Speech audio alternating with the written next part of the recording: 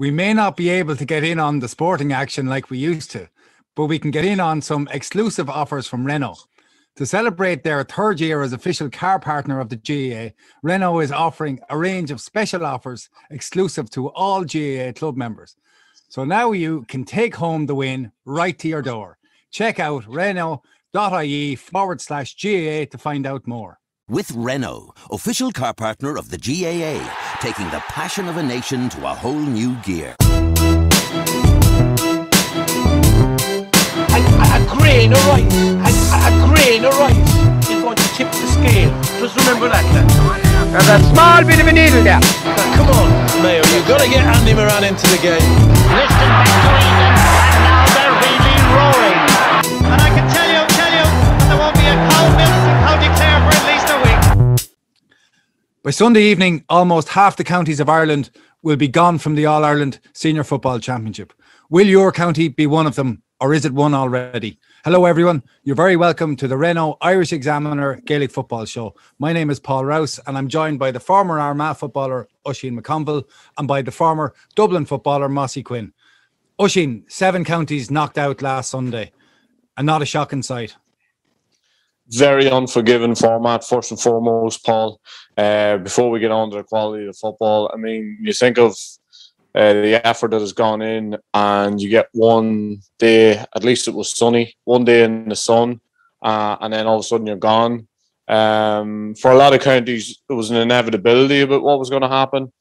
For others, I think there was that glimmer of hope and shades of what went on 7 months ago when Tipperary and Cavan shocked us all. But it never felt as if it was a weekend like that. It never felt as if there was any major shocks. You know, I was at down Donegal, and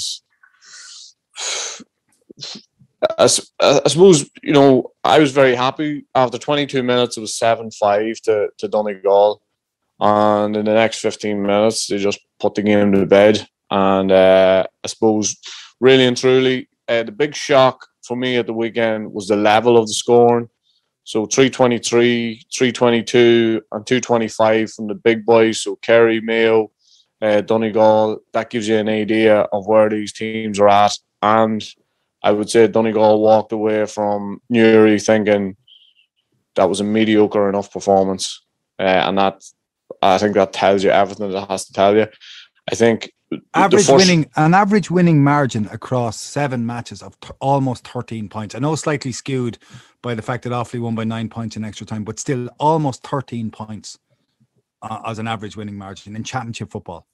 Yeah, and you know what? The game sort of reflected that as well. It's not as if, you know, it's something that, you know, you looked at over the weekend, you thought, like, I suppose Offaly loud as far as being close and exciting and all those things, you know, real sort of championship fare. That was as good as they had to offer. But the go-to, Paul, you know you're in trouble when the go-to after the first round of championship fixtures is championship structures. And when you know when people go there, but I just think, like, for all of the championship structures and all that, like, we're talking about Clare. I'll just pick out Clare and I'll pick out Down. 2 Division 2 teams. I mean, like, are we really talking about, you know, us having a Division 1 championship, a Division 2 championship? Do you know what I mean? So there was a real stark contrast in the levels of performance of Down and Donegal last week, and Clare and Kerry in particular. And if we were to split up the championship in the way that we think we're splitting them up, those 2 teams are still going to be in the same competition next year. And what are we going to have? Do you think, you know, there's going to be a massive turnaround? You know, like, I talked to Down people, you know, after the game on the way out, like, and they want Paddy Tally out. They want, you know, they want changes. I don't think anybody's going to come in and do anything miraculous. Were the best footballers in Down on the field? No. Why? I don't think they think it's attractive enough to play for Down. I think they feel there's a sort of a defeatist attitude there. They think that there's no real capacity to win anything. and I think those players are full of it. Yeah, they have a couple of injuries, a couple of significant ones. Donald O'Hare probably the most significant. Somebody who would commit, but there's players all over down who are good enough. Like, I mean, Jerome Johnson was the best player last year as far as the forward division. You remember what he did to Cavan for 35 minutes. His brother Ryan, do you know what I mean? There's a cohort of Brannigans. There's 5 Brannigan brothers. There's definitely 3 of them fit enough to play. You know, that's only the Cuckoo lads I'm covering. And there's more than just the Cuckoo lads. I know there's an issue around Cuckoo and why they won't commit. Something around, you know, Paddy Tally and whether there's disagreement there or not. But certainly that's the first thing. I think as any team, we've maybe discussed this before. I think as a manager, your first trick, like for example, a lot of people question, you know, the Mickey Hart to Louth thing. One thing Mickey Hart has done since he's been in the Louth is he's had all of the best players available to him. So, you know, it's whipped up a bit of enthusiasm. It's changed the fortunes in that they've gained promotion. So maybe job done as far as that's concerned.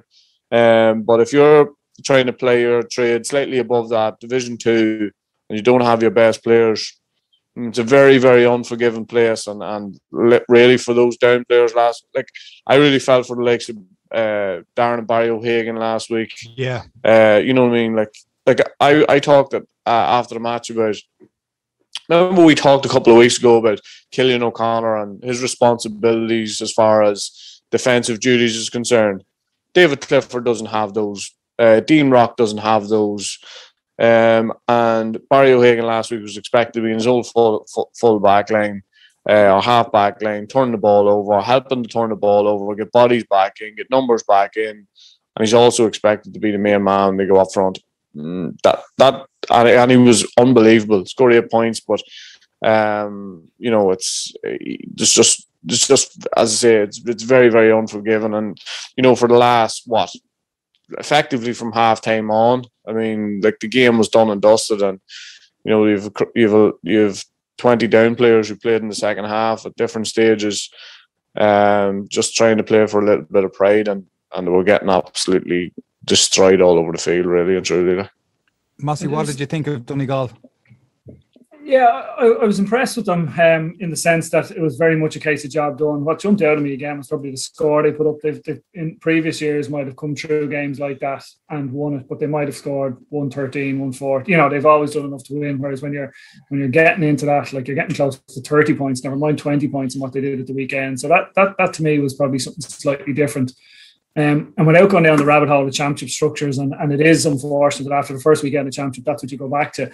You have to ask, and there might be specific reasons why some down players aren't committing, but are we doing enough for players? And if we do tier the championship or whatever it is, ideally you're only giving guys more games. You're making it more attractive for players to commit, because if you're coming out of a lockdown period as we were in April or May, and guys are going, is it worth giving me time to, you know, can we do this, or is it worth doing it? And I think that's where going forward there obviously has to be a look at in terms of making sure you're maximising the opportunities for players to play regular games. And it comes back, everyone talks about it, playing the league is a great competition because they're playing at the same level, and to try and bring that into championship so a down player or any other player isn't looking going, geez, we've one day against Donegal, and realistically that's the height of it for us for the summer, you know. So but yeah, the game itself, yeah, what impressed me, what I took from Donegal as well, is the spread of scores. Obviously Michael Murphy went off with the nick, and while McBrearty kind of is the main man shooting up there, they've got a lot of other options coming in and chipping in, and you see Jamie Brennan and Kieran Thompson and Langan, and they have a lot of talent coming through there. I like them. I like the look of them. They've been building for the last couple of years, and I think obviously they're getting to the stage where they're going to have to really deliver.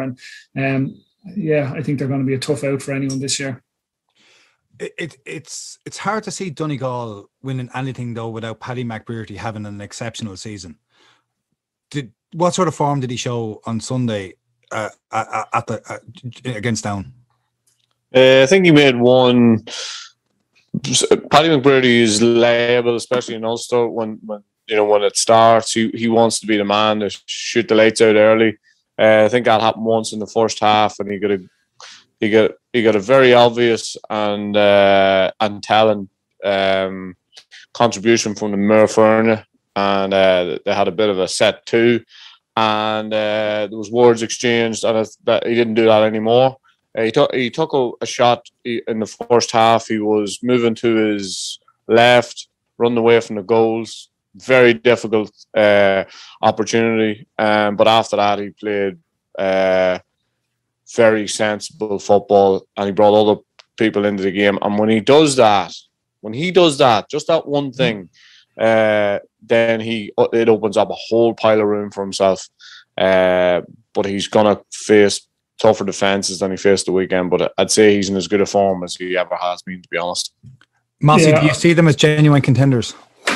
I do, yeah. Obviously, Ulster's the toughest province to come out of, so they're going to have their work cut out to kind of come out of that. But yeah, I do. I think that it looks like they have the strength and depth, and they've, again, and it's probably consistent with the way football's gone. We've talked about the scores, and they're not as focused on their defence as they seem to be, and they do have that ability to get scores and the threat, and they've pace at different lines, they've ball winners at different lines, and yeah, so they are genuine contenders. But like, again, they have to get out of Ulster. Like, they obviously have big games coming up there, and while Tyrone might be in transition and Armagh are coming, so they are the favourite team. But I still think they'll have their work to do to get out of Ulster.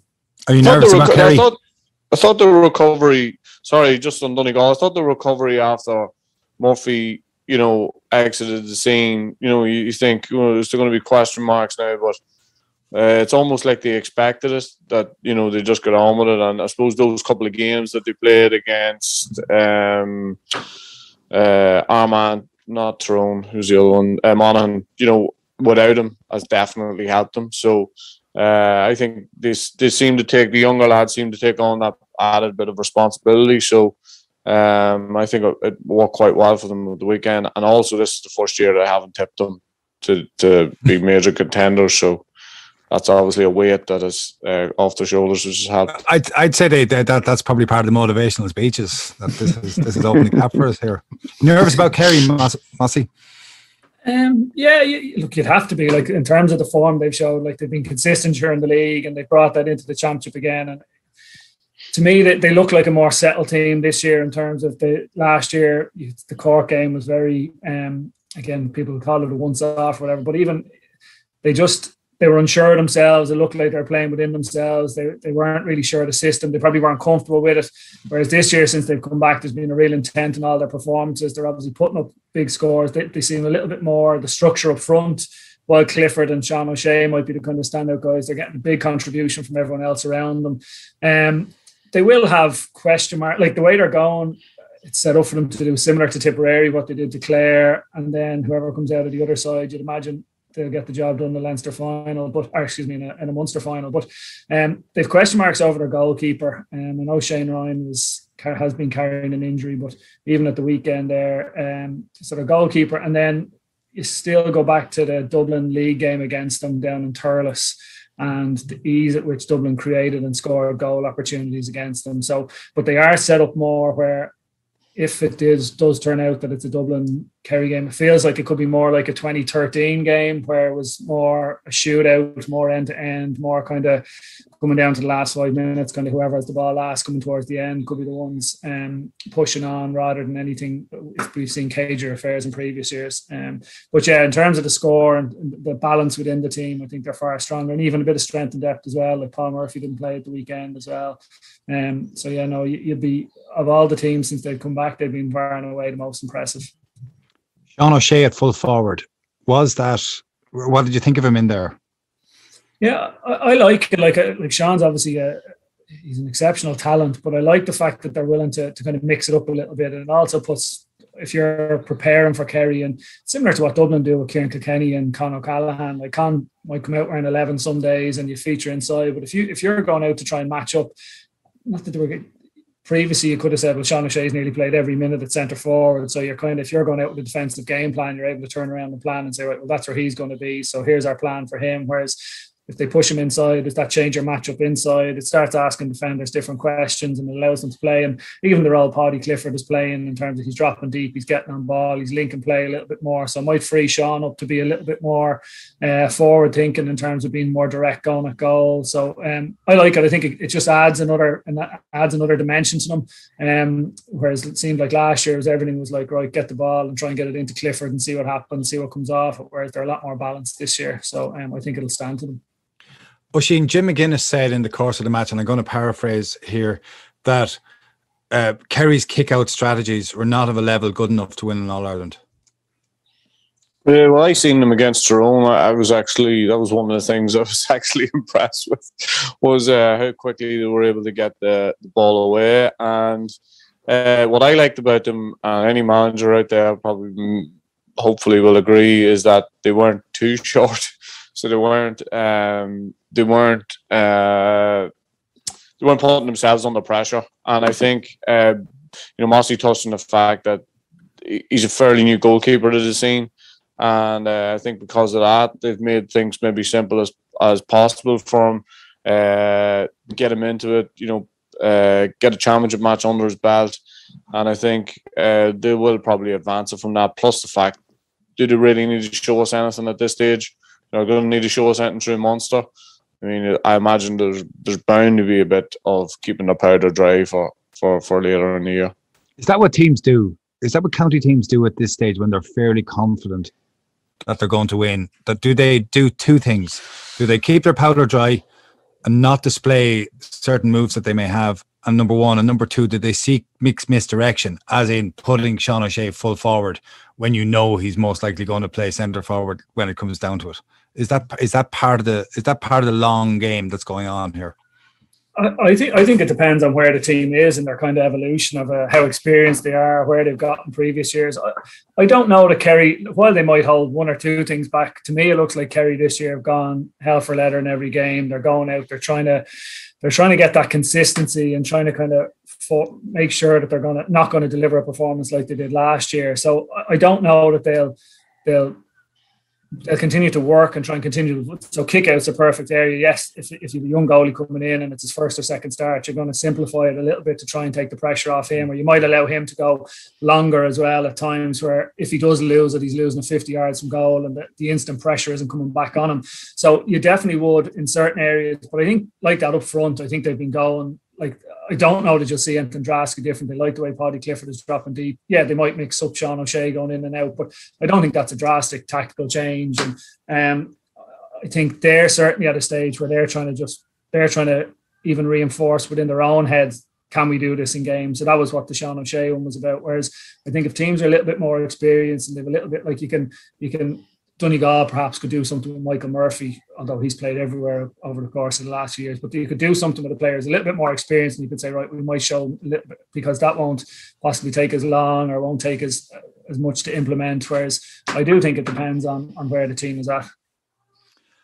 If we turn to the third contender for Ultimate Honours, who are out at the weekend, Mayo, since we did our last podcast, Oisín, Cillian O'Connor, news came out that Cillian O'Connor is gone for the rest of the season with an Achilles injury, or at least that's what the word is at the moment. Can you see Mayo winning an All-Ireland without Cillian O'Connor?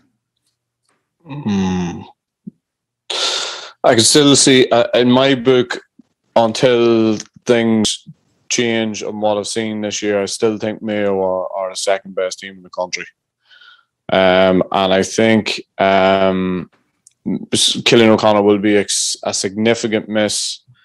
But I think that Mayo have done something the last 2 years, almost in preparation for what has happened. And I'm pretty sure that they didn't foresee it, in that they've used 38 players. A lot of those lads have got an opportunity up front.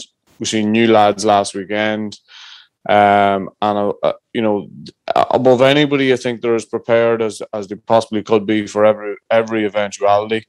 I think, again, it gives the opportunity for some of their big players to stand up.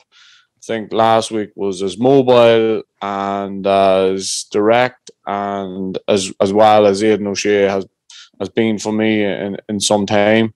But I think it's hard to see Mayo winning All-Ireland anyway, because the Dubs are looming large. But I think for me, Mayo are still the second best team until Kerry prove it otherwise. Mossy?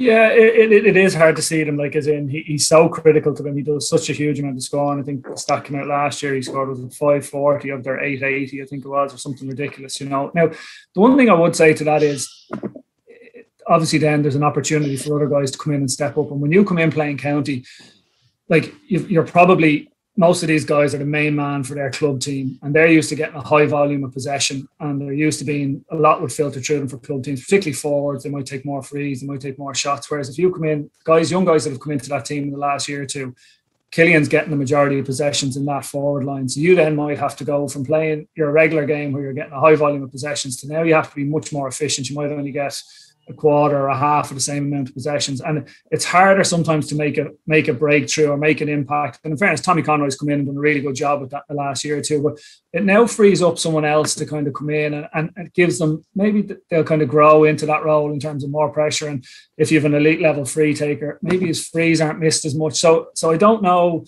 that the gap is that significant, that he's an exceptional player, but I don't know that we won't see someone come in and take an opportunity that mightn't have got it otherwise, because a lot of the ball would have been going to Killian anyway. So I'd imagine that's the way James and the Mayo management are looking at it, and any of the guys in there are going to put their hand up. So that's something to look for. And again, the fact that the way Connacht's going, they might get games where before they potentially get to a Dublin, they might have a couple of games to work on that as well, and to kind of to grow into it a little bit before they have to go out and mark a Mick Fitzsimons or someone like that, you know. So that's something to keep an eye on in terms of who comes in and who kind of steps into his place. Did you find that when you moved from club football to county football, going from being the main man in Vincent's into one of a group of players who were used to that position, did you find that transition difficult?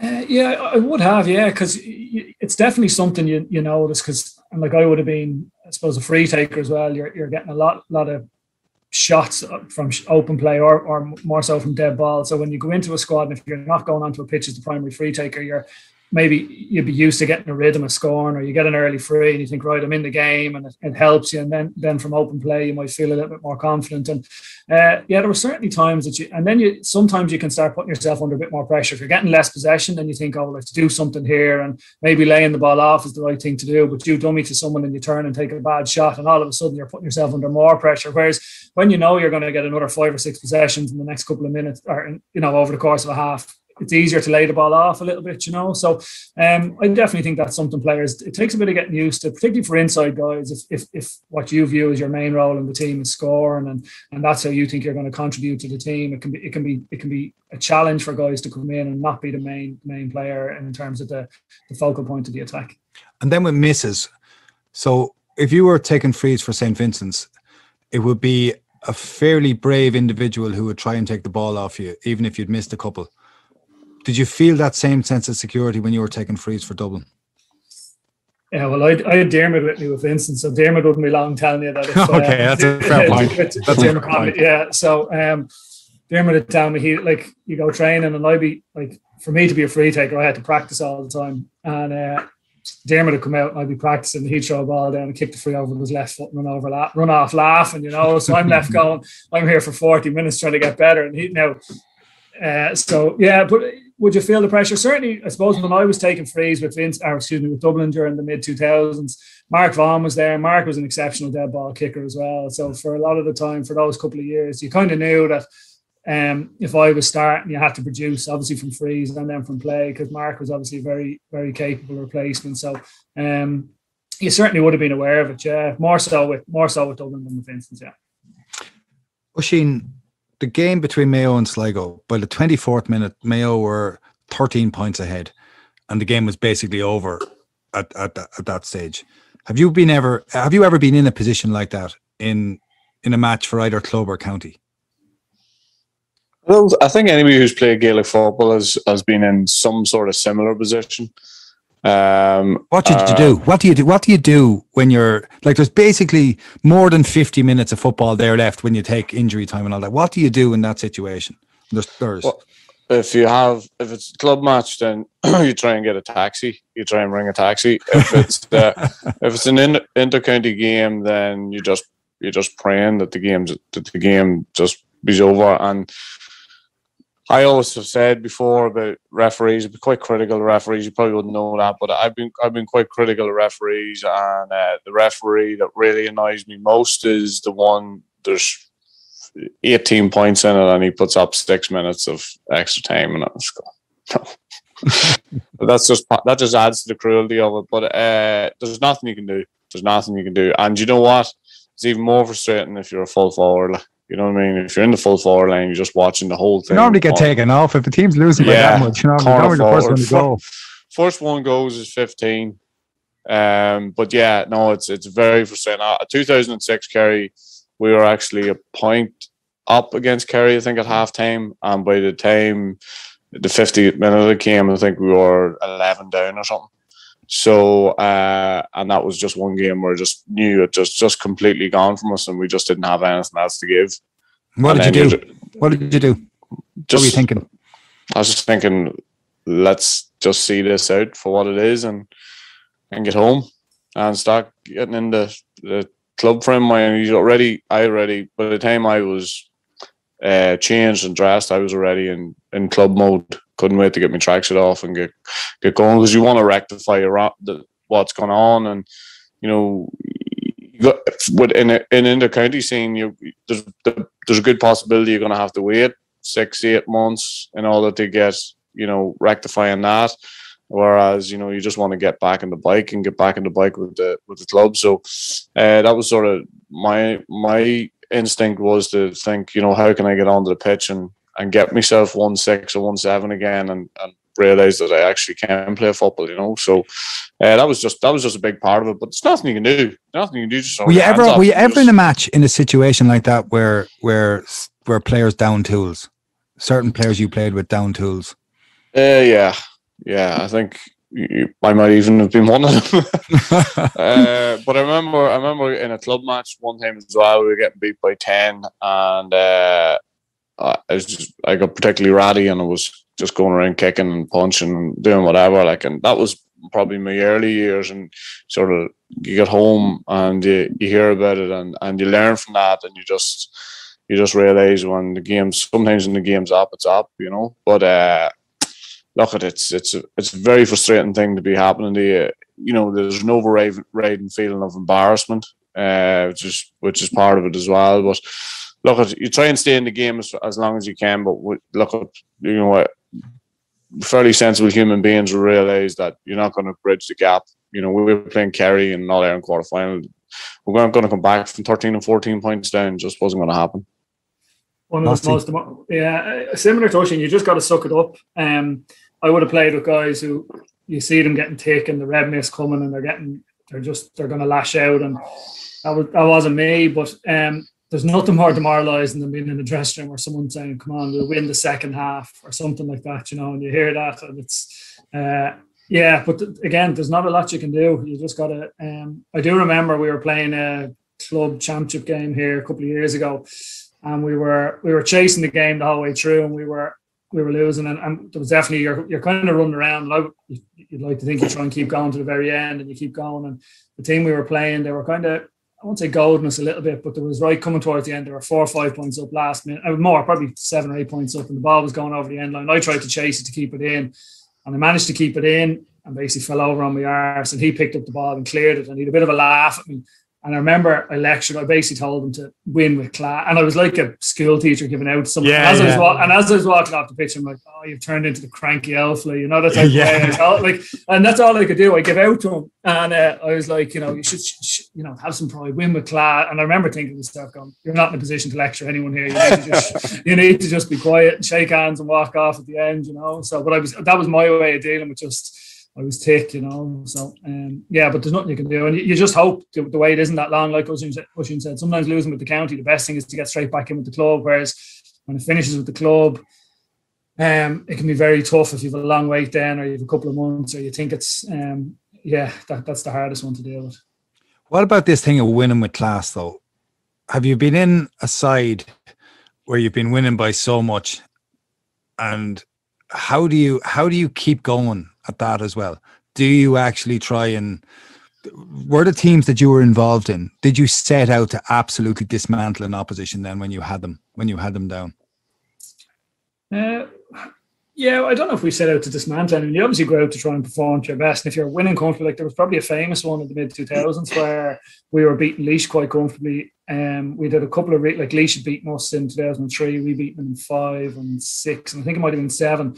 And coming towards the end of the game, I think it was Alan Brogan or was it Mark Vaughan? I think maybe we're pointing at the scoreboard and we were winning by 20 odd points. And I know, I think it was Darren Rooney was playing full back for Laois, and like he would have eaten the two lads if he went at them, you know. But like they were brave, like they were pointing up and waving at him, and it was commented on in our dressing room. Like it was, I know we got a bit of stick for the media after, and that was probably around the time we were deemed like the nice lads and the nice team, and we'd been bullied by Tyrone a little bit, and we probably felt this was something we needed to do. But I don't think it was natural to most of our characters. It wasn't something that actually, when you look back in hindsight, you say, look, it was the wrong thing to do. But at that stage, you're in it, and it felt like that's what teams were doing to us, and it felt like this is what we were experiencing, and we should do it. But was that the period when you used to walk down to the hill holding hands?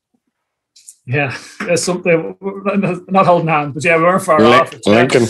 Yeah, so yeah, it would have been around that. So again, that fed into like all that time where like even when we went up to play Tyrone in the first league in 2006, the Battle of Omagh, we went into that game where like we'd lost the replay to them in quarterfinal in 2005, and like, but they would have had Rouse and Conor Gormley and like Oisín and Noel, and like they were like it was an eye opener for us. Like we were struggling. Like winning Leinster that year was huge. Perfect hosts, really, to welcome you. Like we went from, like, you go from marking like Joe Higgins for Laois and like guys who are, and like they go out and play football and you shake hands and you think it's going to be the same, and it's just not, you know. And we probably and again, around the time you're looking at what other teams are doing, and sport is very much copycat by nature anyway. Well, what did they do? And they won it. And what can we do from them? And you kind of think that maybe that you need to start doing it. But I do think you can win with class. I think it's how you carry yourself, and how, if you are in a situation like that you're not, in terms of. Joe Higgins from Laois was a great footballer. I played on him in a club match once. Well, I played on him in the sense that we lined out beside each other. I think I saw him late in the game afterwards. It was a fairly distressing experience. Oisín, you're a long way up in the match. What happens? I'll try and see it out as best as possible. We always used to say, the best compliment we can give the opposition is just keep playing to the end. And we were involved in a lot of missed matches, I suppose, as far as early rounds, club championship and Armagh were concerned, and we just tried to get whatever we could out of it. Because that was our training session for that day, and we weren't going to waste it as such. So we would have seen it as the best compliment we could give the opposition was to keep going, keep getting dug in, And if you were well up in a game, would you have not gone for goal and clipped a point? Like, would you have ever got to that? If a goal was on, you were going for goal, even if you were 15 points up? Personally, definitely not. But no, we would have had certain targets. Yourself when you go in at half time and you're winning comfortably, and we say, listen lads, let's kick 10 points, in the second half. So we make sure you kick your 10 points, and then just try and add to it as best you can. But as I say, that's the way we used to think about it in our heads, was that the best compliment we can give them is to keep going. This weekend, let's turn to this weekend. Dublin make their seasonal debut in the championship. Mossy, Dublin have managed to survive the loss of a lot of brilliant footballers in recent years. Paul Mannion gone now, Jack McCafferty gone, Dermot Connolly gone, and now Cian O'Sullivan. They've all gone, but Dublin keep winning. Why is that? Still the depth of player that they have in the dressing room is still to the level it is, and the guys you've all named, I suppose Jack and Paul are different because they've left kind of by choice, in the sense of in their what people consider a prime, or in their mid-20s, rather than, whereas like you think Cian O'Sullivan, Paddy Andrews, Mick McCauley, Dermot, Paul Flynn, Bernard, a lot of these guys had kind of filtered to the end of their career where they weren't starting, they weren't as integral as they had been previously. Cian is probably a little bit different. Cian O'Sullivan, without question, one of the best players I ever played with. And only his body has given up on him, I would still say he'd have a role to play for Dublin. Did you mark him in club matches? Did he pick you up when you played Kilmacud Crokes? Sometimes, yeah. But like Cian could play. Like Cian had the speed. Cian won an All Ireland at 4 as a man marking cornerback. He was good enough to do that. He was good enough to play as a traditional 6, and then he obviously brought the kind of +1 sweeper to an absolute different level as well. But any way you wanted Cian to do it, like he could go and wipe someone out. Like I remember the Gooch gave Ger an awful tough time in 2013 first half, and they moved Keane onto him in the second half, and he negated them, I wouldn't say fully, but in terms of like he made a massive difference there. So Keane had that skill set and his reading of the game and just his speed. Like he'd kill, like as in I would rely my own personally. You're relying on your movement and your kind of positioning to get possession rather than blistering pace. But Keane had that, and he had speed to go with it, you know. So the one thing you are starting to see, which it'd be interesting to see if there's a difference, like Paddy's gone from the dressing room this year, Mick McCauley, Keane, like there's a high football IQ there with those guys. So even in terms of preparation, while they mightn't have the same impact on the pitch in terms of the game planning and the meetings and the that side of things, there'll obviously be a loss there. But the reason they've continued to at the level they've had is because you've guys like Brian Howard or Owen Merchant or guys who are coming through and are kind of filling in for these guys, and they've built up on that experience. Who is the best of the Dublin defenders that you've marked in club football? The best of the guys that are there is Mick Fitzsimons. Now, I haven't marked him a huge amount in club football. I actually marked him when UCD were still in the championship. We played because he's with Cool, and Cool have been Division 2 Dublin championship for the last number of years. But I would have marked Mick an awful lot. And the reason Mick is as good as he is he's comfortable being a cornerback. Like he wants to be a cornerback. He's happy to go out and play and stop someone else playing. And they're the worst cornerbacks to mark. They're the guys like you love marking a cornerback who fancies himself as a wing back or thinks he's too much football to play cornerback. And that was like, you could spend an hour talking about the differences between the Dublin teams of the kind of late 2000s and when Pat came in. But one of the big differences was like we had cornerbacks like Davy Henry and Paul Griffin, and sure Barry Cal played in the full back line, Dennis Bassett, guys who didn't want to play in there or who are better served out the pitch. But then when you start bringing in Mick Fitzsimons, Rory O'Carroll, Keane O'Sullivan, guys who are defenders, like at heart, they know they're defenders and they've no issue. They don't have notions of thinking. Mick doesn't think he's going to go out and score 2 or 3 points from wing back. So guys like that who are primed to just stop opposition forwards. Davy Byrne has kind of come in and done that in the last couple of years as well. So but club-wise, I probably would have went up against Philly the most because we had a pretty good rivalry with Ballymun going there for 5 or 6 years, and Philly would have been the guy I would have marked quite a bit in club games. So I would have gone against him more, but I just think... How did that go? Yeah, it was it. Like Philly's tough, and but again, Philly probably fancies himself as not a cornerback. He thinks he's more football than being a cornerback. He did stints with centre back and centre forward with Ballymun, and so from that sense, I didn't mind marking him because you always felt he was going to go forward a little bit more, and he didn't really want to spend the whole game just tracking a corner forward, you know. So, but again, very tough, and when he's in one-on-one and it's physical, but I didn't mind. I enjoyed it. Like I love competing. Sometimes when you go out, you want to mark the best cornerbacks. Like you're nearly looking if the best man marker goes to someone else, you're nearly kind of going, hang on, he's going over there. Like who's, you know? So the little bit of the ego goes with it as well. So when you're going out against teams, you nearly want the best player to come over to you and see how you go against them. So Mossy, why are those boys effectively gone out of the game? The majority of them, you know, like when we played, I always would have thought there was 2 or 3 of those guys hanging around. Now they're very few and far between, out and out man markers just willing to sacrifice their game. Yeah, it's a good question. I honestly don't know, and it's probably an area, if you look at the strength and depth of the Dublin squad and other squads around the place, and maybe that's why teams are going to a more attacking, more. The blanket is going to be the blanket defense was obviously covering for a lot of people, so maybe the need to have a really good one-on-one defender or someone. Generally, in the last couple of years, a lot of teams are playing that +1 or playing someone back. So you didn't really have that need to get out and win that primary possession because you could nearly let the guy win it and the +1 will come across or the sweeper come across. So maybe the system is kind of as detailed it like that a little bit. But there's definitely less of them around. And that's why I think when you look at them, as you get down the line and if you start looking at the Mayos and the Donegals and the Kerrys and the Dublins, like if it turns into a shootout, eventually some defence is going to have to stand up and make a play. And that's why I think Dublin in recent years, the likes of Mick Fitz has stood up in big games. Davy Burns had a couple of really big games in like latter stages of championships. And I think that they've stood to them, you know. So, but yeah, there definitely is less and less guys. Even you're looking around Dublin and there's not... The guys coming into squads look like they're kind of wing backs, wing forwards. You've seen guys break through. There hasn't really been a full back or a cornerback come in, and they're looking at a guy, Sean McMahon from Raheny. Again, big, strong, and he played a bit of full back. But when I see him, I think of him soloing out with the ball, give and go, and he's more of an early, like rather than someone who's going to come in and shut someone down, you know. Yeah, well, I remember getting on the bus with DKT one day, and we hadn't trained, we done nothing. We were going to play our first freshers match. So I got a sheet of paper and I got them all to write their name down and their club and their position. And I had, as I said, 28 lads on the bus. And when the sheet come back up, I had 18 wing backs.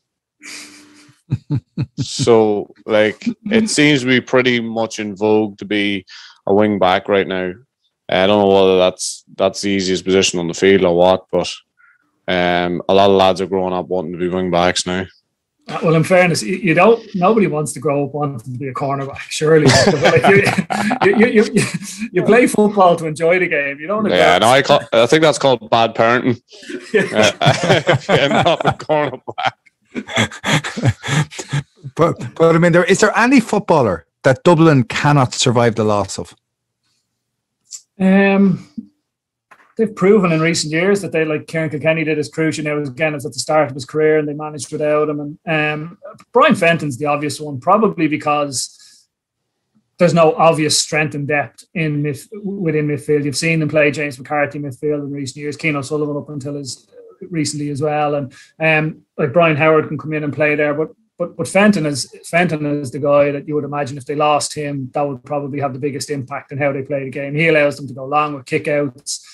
He's just a ridiculously good footballer in all phases of the game. So I think the drop from him to probably the next person up is probably the most significant of any gap in the team. Could play in midfield with him with O'Coffey, Bourne, make the grade.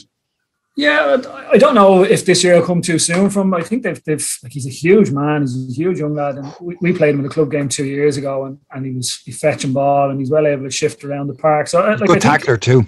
Yeah, like he definitely has. You'd imagine he's going to get even the condensed league this year probably didn't help him. Like if there was 6-7 league games in a normal year, he probably would have seen more game time and they would have had a look at him. They gave Tom Lahiff from Jude's a bit of game time in the early rounds of Leinster last year. And again, he came in and was solid. And again, he's been very consistent for Jude's and club championships. I wonder will Brian Howard end up maybe this year. Like I think Howard has to play. He gives them so much. And again, whether Howard ends up coming back to 6 or around midfield. But yeah, again, you have the option of James McCarthy if you need to, but I'd say if John Small is missing in the short term, you might see James in the half back line. So they might have a look at other guys around the middle.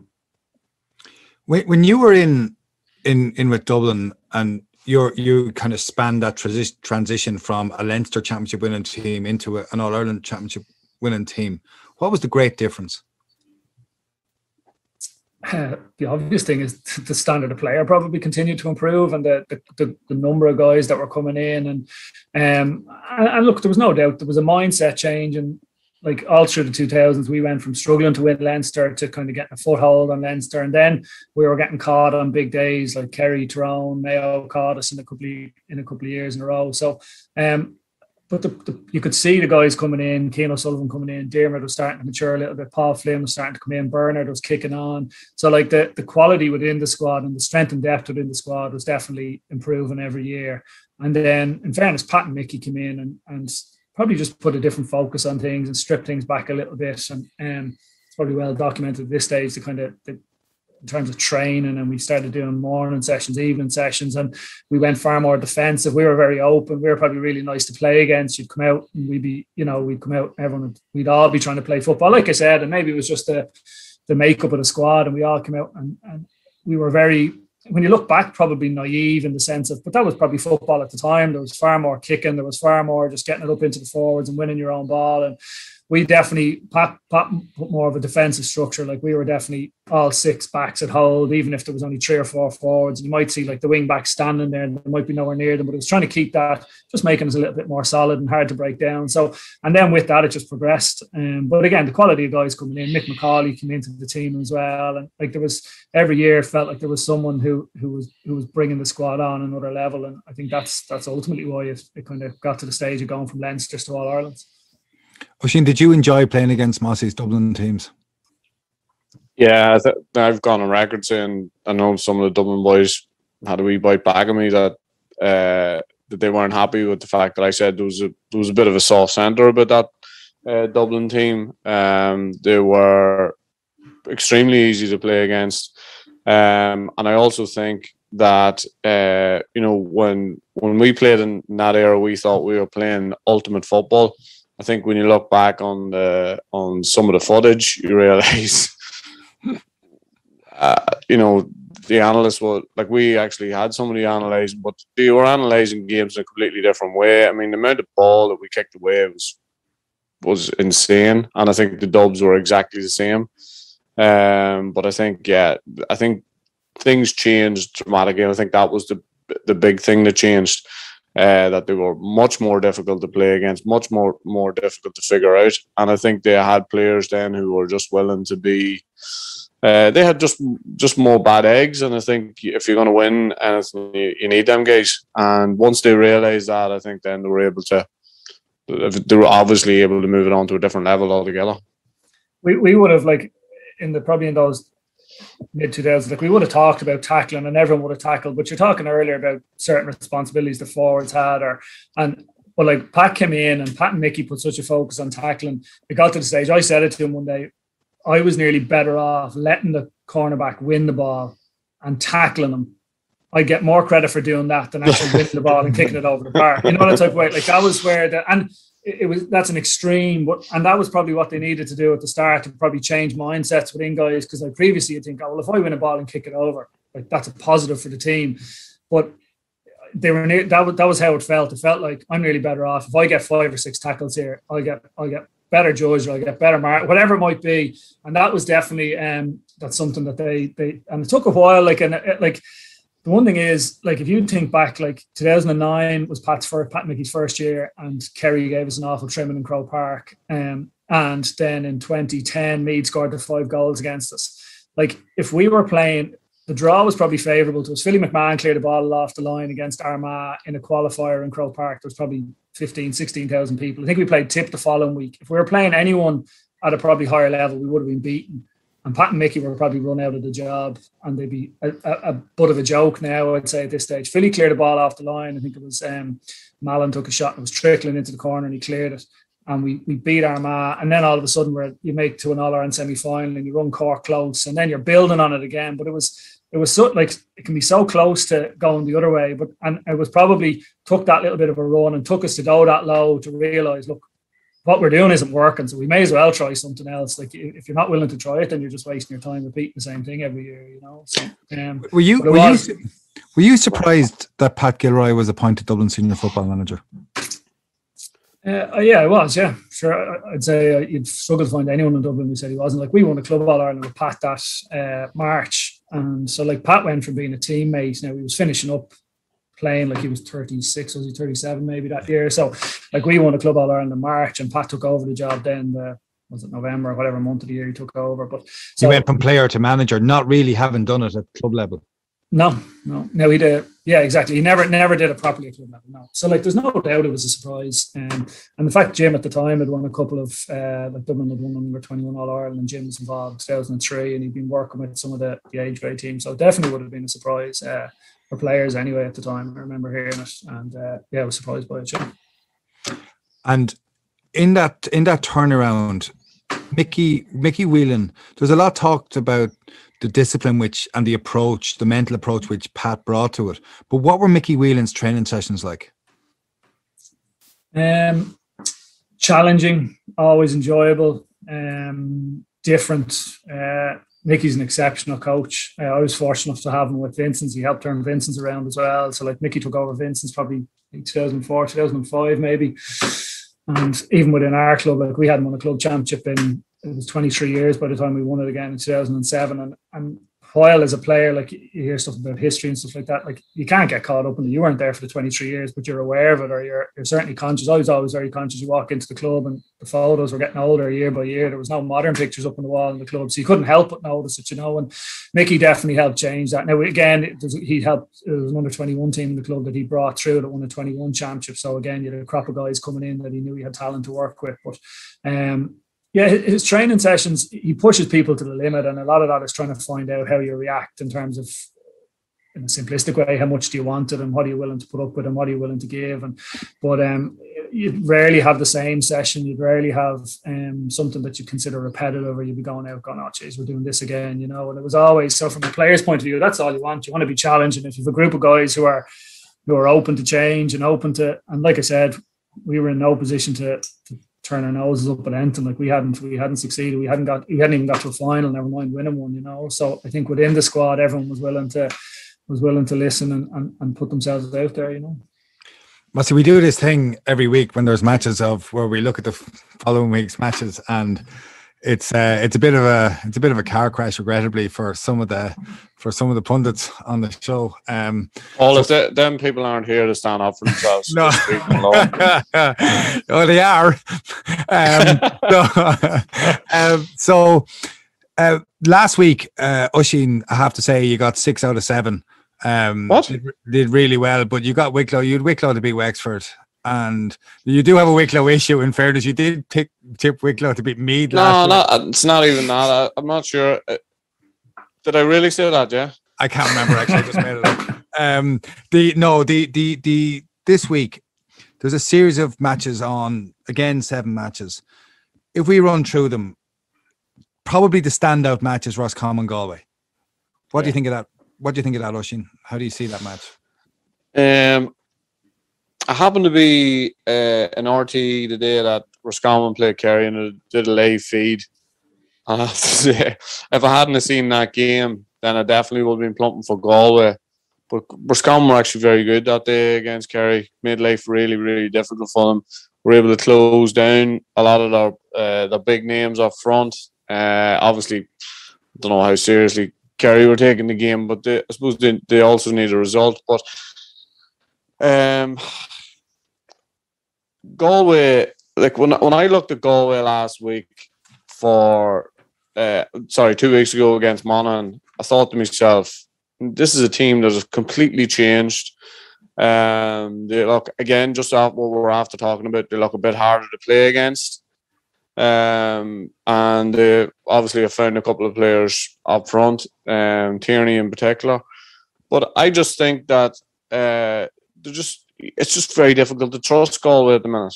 And as I say, if I hadn't seen that game, I would have said Galway will win this game convincingly, because like Roscommon were really poor against Armagh. They went 5-1 up, and Armagh outscored them 116 to 4 points for the remainder of the game. Do you know what I mean? That was after 15? That was at the water breaks for 17, 18 minutes. You know, that's some hammering, you know, from that point of the game. So it's a very, very difficult one to call. Home advantage might just stand to Roscommon. Maybe them to pull off a bit of a shock and win that by a point. First shock of the championship, you call it, Mossy.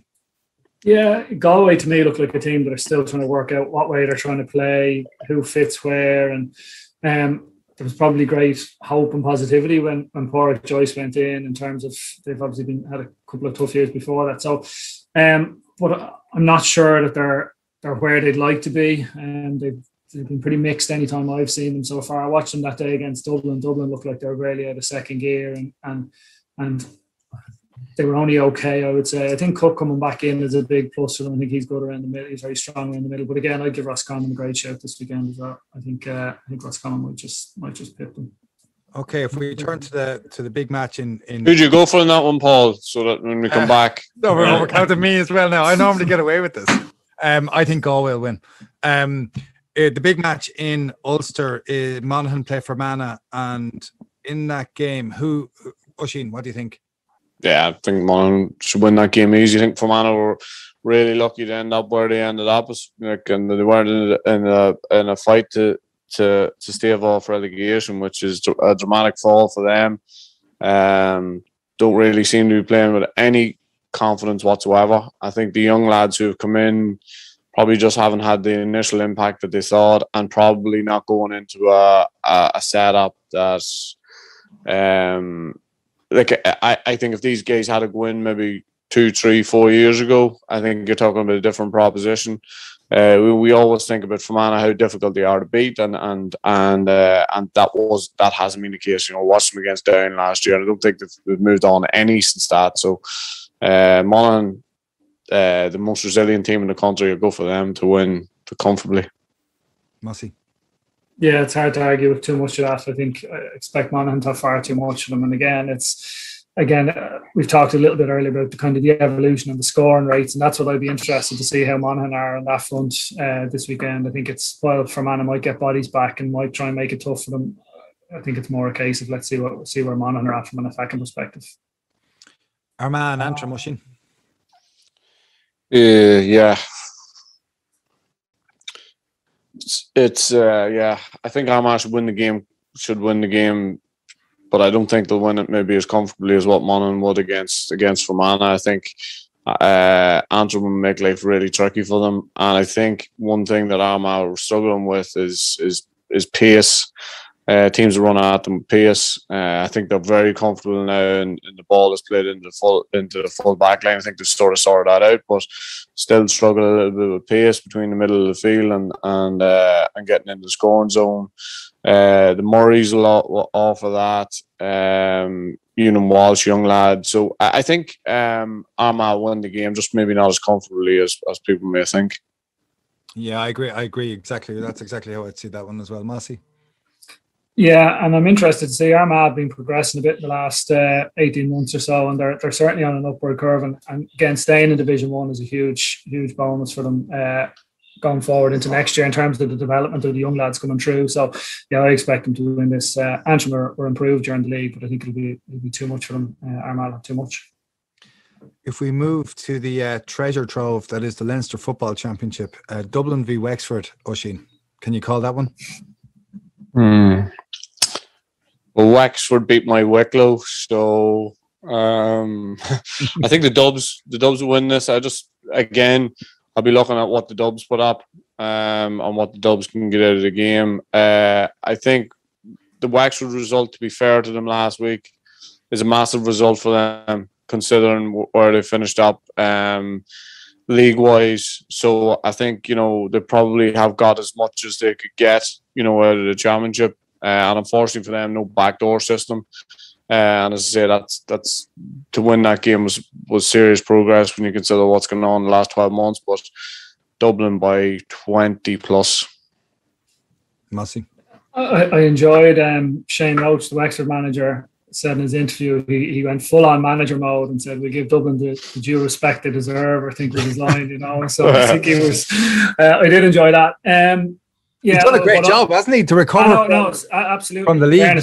Yeah, no doubt, and you could see what it meant to some of them last week. Like, it was the first championship win in 7 or 8 years now at this stage. So, there's no doubt it was a big win from last week. And there's a lot of good work being done down in Wexford at the moment, in terms of structurally and what they're putting together from a county board perspective. So it's an area they'll obviously be putting focus on to try and keep developing. But for the game itself this weekend, I'm intrigued to see Dublin forward unit in terms of. Dean Rock has been carrying an injury. I think he's relatively close coming back. But what they do, Cormac Costello, I think, has done enough from open play to merit a start, irrespective of whether he's on freeze or not. So if Dean is back, so I'm interested to see how Cormac progresses. He's had a clear run of injuries during the league. He's been playing every game, and I just think when you're looking for that kind of X factor with Mannion gone and kind of Dermot gone in the last couple of years, I think Cormac is the potential to deliver that. So that's an interesting one, because not a lot of people have said that, about the two of them playing. Do you think the two of them can play? I definitely think the two of them can play. Yeah, I don't think it has to be either or. If Dean's fit, Dean plays. I think his free taking's at a level. And does Paddy Small go so? Yeah, well, this is what I'm interested to see. Like, Paddy Small, I think, has played a couple of league games at wing forward now, and I know Sean Bugler played most of the championship at wing forward last year. And again, where does Brian Howard fit in? Like, obviously Scully and Kilkenny and Connell play. So you're kind of looking at seeing where if Dean's not fit this weekend, it probably makes it easier for them to maybe start Cormac, and Cormac stays on the freeze. But I do think when it comes to the business end, if Dean's fit, Dean will play. But I definitely think the two of them can play in the same forward line. I don't think Cormac's not a player. I talked earlier about sometimes as a free taker, it sometimes helps to take frees, but I think Cormac definitely has enough to offer from play that even if Dean's there and is on freeze, Cormac absolutely merits a start. I think he's a little bit similar to, like, I love watching forwards who, when they get the ball, their intent is goal. Like, I love watching Conor O'Callaghan. He's just a machine when he gets the ball. His first thought is always goal. Cormac's a little bit similar. There's other guys who get the ball and they're happy enough to clip a point or whatever it might be. So I think Cormac gives them that intent as well inside. So I'm intrigued to see. I mightn't see it this weekend if Dean's not fully back. But as one of the things you'll see in Leinster is, because last year when Dublin did get up and running, the team didn't really change. Like, they started with Bugler at wing forward and Paddy Small corner forward in most games, and so it felt like once they kind of got into the team, that was nearly the team. Now, it might be the case this year, but the makeup of the forward line, I'll be keeping an eye out on. You can sleep easy. You can sleep easy tonight, Paul. There's one or two options there for the Dubs. Yeah, it just seemed like that. All right, as we're going through the names, I was actually thinking that. So Sean Bugler, I see a little bit of Sean Bugler in Plunkett's where my kids play, and he's a really good footballer. But it struck me the way he was used by Dublin last year as a half forward. He was almost used to take the ball out of the backs and truck it up to the half forward line and then shift it on. I'm not sure I see Paddy Small doing that job for Dublin. I think think much more of an inside man. Yeah, he is, and that's why I'd say they're probably having a look at one or two things in the league and seeing, well, if we do play Paddy at 10 or 12, can he do that? And to be honest, there'll be some, like Sean is an underage player, would have been more of a scorer as well. Yeah. Sean's very, like, he's a high skill set. He's right foot, left foot, and there's times in games last year, and sometimes when you come into the squad, and I'd say it's a testament to him, he was laying the ball off. There was one or two times where I actually thought he could have taken a point or two, and you think back to when Dermot or Paul Flynn, and they'd come out with 4 or 5 points from wing forward or whatever it might be. Sean's probably getting 1 or 2. And I think that'll come naturally for him. He has that ability to add scoring to what he's doing. But he played a very selfless role last year, similar to Niall Scully. But yeah, Paddy Small for me is an inside forward as well. I'd like to see Paddy being a bit more direct. Paddy likes to stand guys up. He likes to take that solo stand and nearly trying to draw a defender in. I don't think he needs to do that. With the pace he has, he could just go and guys are going to struggle to stay with him. I don't think he needs, because different guys need to set a defender up. I think Paddy has the pace to just go, doesn't need to rely on that all the time. So, but yeah, there's a few options there that they'll see what works best for them. Kildare v Offaly on Sunday in Portlaoise. Darragh O'Shea was writing about Jack O'Connor this week, and the Kildare manager, and he wrote about how Jack never picks a team, never really gets involved in a team that doesn't have a chance of winning stuff. So he smells it out, is basically what Darragh was saying. So he smelled out the fact that Kerry 2003, 2004, was a real team there. He did the same in school teams, went back into the Kerry minors, then the Kerry 20s and all that. So the sense that he was saying was that Jack is a good man for timing on a team that can arrive. Oisín, have Kildare arrived, or are they arriving? Well, they've been better, I think, this year. I think this is we've seen significant change in them as far as their approach. I think we've seen a significant change as far as the performance levels. I think they obviously have been hurt by injuries in the last couple of years, but I think a lot of those injuries are cleared up, and they have a significant personnel back as well. But it's hard to see them. It's hard to see them doing anything this year that is going to make people sit up and take notice. I think that Offaly have a great chance this weekend, and the reason why I think they have a great chance is that they have momentum behind them. They've obviously, I think, looking at the game last week, and I hope my loud in-laws will forgive me for this, but I personally wanted to see Offaly win last week because of the fact that they went and they played that league final and showed a lot of intent. Started to think outside the box a little bit, took a chance. They weren't great last week, let's face it.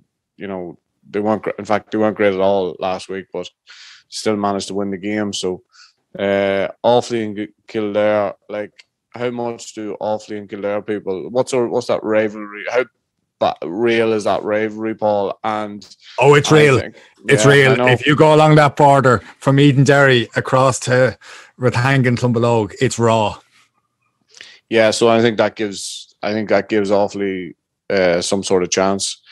But as far as timing with Kildare is concerned, I don't see them winning anything. Who are you predicting? Jesus. I have to play golf with McNamee in a couple of weeks. Kildare. Thank God. Mossy. Yeah, I'm going with Kildare as well. I don't know how Oisín's after talking up Offaly there for the last 2 minutes. I know, that was something else, wasn't it? To be honest, I haven't seen a huge amount of Kildare. I saw them in one of their first league games. I saw bits of them against Meath there the last day, and it was tight enough for them to come through that one. But I just think it'll be a bit of a step up for Offaly. Like, it was great for Offaly to win last week, but it took them, obviously, it wasn't their best performance, and even the goal they got to towards the end of the game was fortunate enough. I'm sure he'll say he was going for it, but he wasn't. No, he definitely wasn't. No, he wasn't. But it was. Yeah, I think it'll be a bit too much, and you'd imagine again some of the personnel that have come back for Kildare. I think they'll win. Yeah, I think Offaly will win if certain key players for Offaly perform the way they can perform, and if Offaly play with a lot of pace and they move the ball quickly and they go at Kildare from the start and they just play with the kind of aggression and spirit that the minor footballers played with last night against Meath, which agreed fell short by a point. But I think it's time for that group of Offaly footballers to actually win a serious Leinster football match, and I think it might be Sunday, particularly if Shane Lowry wins the golf and there's an Offaly double on. That's 7 ifs. That's 7 ifs. Well, you made a case for them, and then then went for Kildare. You didn't even have an if. If Larry wins the golf and Offaly beat Kildare, myself and Oisín will be down to you for Sunday evening. So that'll be a big evening, lads. That'll be a big evening. Esker Hills for 18 holes. Laois v Westmeath in the Maracana and Tullamore. Who's winning that, Oisín? Westmeath. I actually think Westmeath didn't get what they probably deserved from the league. Some of the performances were excellent, I thought. Laois seemed to have fallen in a hole. And in particular, their last game against Down, 219 to 212. How they conceded 219 against Down, from what I seen at the weekend, that it doesn't make good reading. Just think they've really struggled this year. Again, zero confidence. And as a result of the league performances, that seemed to have dipped even more. Westmeath, yes, didn't pick up any wins, but I've seen enough from Westmeath to think that they'll win this game. I agree with that. Mossy? Yeah, very much so. And to me, the biggest problem for Laois is up front. They're just not scoring at all. And even the 212, I think, is the biggest score they've put up this year. Yeah. And even that, I think they've been... I like listening to Mike Quirk. I think Mike's an interesting guy, and he comes across as someone who knows what he's doing. And I saw him. I think there was a quote about how their kick out percentage is up, their shot selection is up, and he's talking about the little things you've got to do and hope that a performance comes in the back of it. But they're just really struggling in front of goal, and it's very hard to see them putting up a big enough score to win this game. And Westmeath, although, like Oisín said, they had a poor performance early on in the league, did a good performance against Cork in that semi-final, and I think they'll be much better placed to put up a score that's going to win this game. The one caveat I'll put into that is that if Donny Kingston is playing and causes wreck in a full forward line, as he can do, that's the only X factor in that game as I see it. Meath v Longford, Oisín. I'm not going against Meath again this year, that's for sure. That come back to bite me again. Interesting in Pádraig Davis's comments, around the league and what the expectation is, and the fact that they are where they are and that's where they belong. And I watched Meath v Down this year, and I thought Jordan Morris was excellent for them. And Cal Hickey, two young lads. Cal Hickey's playing defence. I think Meath's recurring problem is the keeper. And they continued, even just, I suppose, if I was looking for a Meath keeper, I think they've gone through 12 in the last 4 or 5 years. And if I was looking for a Meath keeper, I'd just be looking for a keeper. I'd just be looking for somebody who's just really solid at the back. Kick-outs are good. But they took their keeper, Andrew Colgan, up to take 45s. He kicked 1 out of 5 and just continued with it. And I think, you know, you could see the confidence just sort of ebbing away from him. So I think, you know, that's the one position that they just cannot solve at the minute. So, but I'll go for Meath to win this game. I think they've plenty up front. Plenty up front. They should win it comfortably. I really admire Longford, how they approach things, how they squeeze the most out of what they have. They're a solid Division 3 team. I think Park Davis has done an outstanding job with them. I think it was really admirable, actually really honest what he said about you know where they are, and I think that they will give Meath a serious going, but I think Meath will win that as well. Mossy, do you think Meath will win, and do you miss the real Meath Dublin rivalry? Yeah, I do think Meath will win. There's probably a bit of pressure on them to deliver. Like there's obviously been big goings on in the background down there between the under-20 management and the senior management, and they're probably I know they won the minor during the week there, but they're at a stage where they need to start, I suppose, and they are looking at it in terms of their structures and what they're trying to do, but they really need to start pushing on. And I saw some of their game against Mayo, and they made a load of changes to that game. They gave 5 or 6 guys different bit of game time, and you're looking at that saying, I would have liked to have seen them, like I spoke about Kerry going hard after every game in the league, and I don't think you've games to waste. I don't think they can say, well, look, let's change out half our team here and we'll take this week off. And that to me kind of made, now I know they'll say, look, they could have X amount of injuries and everything else, but that's what it felt like. And certainly the performance they delivered that day, that game was over after 15 minutes, you know. So that would kind of, from a preparation point of view, you'd be looking at it going, that's not ideal. And obviously Kildare beat them the last day. So I do think there's a bit of pressure on them to perform this weekend. I agree. I think that they have a bit of class up front, and some of the young guys coming through. But as for missing the rivalry, you do, yeah. Like like. There's no doubt, like, well, I grew up during the 90s going to Croke Park, and those Dublin Meath games they were epic. And then even when we played them a number of times in the 2000s, it was always touch and go. And I think it's inbuilt in Meath, although then you get into Croke Park and Dublin score a goal and you're like, I'm delighted they're beating Meath. You know, I think that's just, you're just, I'm scarred enough I'm old enough to remember those games. There might be younger guys who don't have that feeling, but it was, I think there's no doubt it'll be better in terms of all you want to see is competitive football, competitive games. And no more talking about Kildare. Like Kildare and Meath, like consistently now at underage level are beating Dublin teams at minor and 20s. So there's an onus on them to make sure that these guys are coming in and they're going into an environment where they're going to improve and they're going to push on. And I think that's the challenge for both of those counties in particular. And that's where we'll leave it. Thank you to Larry Ryan for running this podcast, to Tony Lean, to Renault, and to everyone at Examiner Sport for making it happen. Huge thanks to Oisín, and especially to Mossy. We'll be back soon. With Renault, passion for what drives you. Official car partner of the GAA. A grain of rice is going to tip the scale. Just remember that, lad. And that small bit of a needle there. Come on, Mayo, you've got to get Andy Moran into the game. Liston victory